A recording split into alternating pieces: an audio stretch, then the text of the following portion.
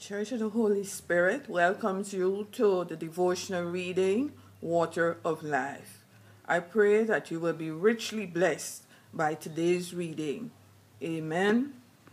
The reading is taken from Isaiah 55, verses 7 to 9.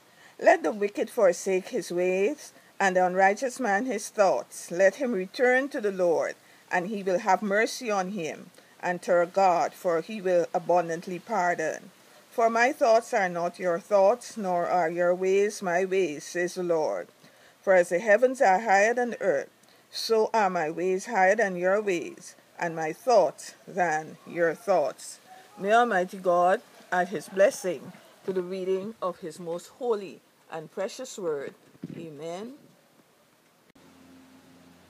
The Church of the Holy Spirit thanks you for listening to the devotional reading, Water of Life.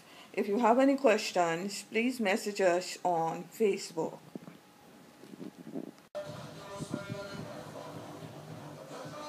If you have testimonies, donations, or prayer requests, please contact us at hazelwoodford@gmail.com.